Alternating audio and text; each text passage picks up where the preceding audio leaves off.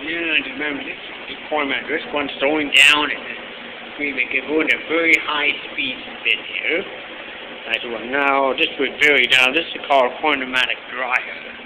Remember, this dryer only works on 520 volts AC, not your average 220 household dryer run. So, thinking to steal this, wrong, will not even work.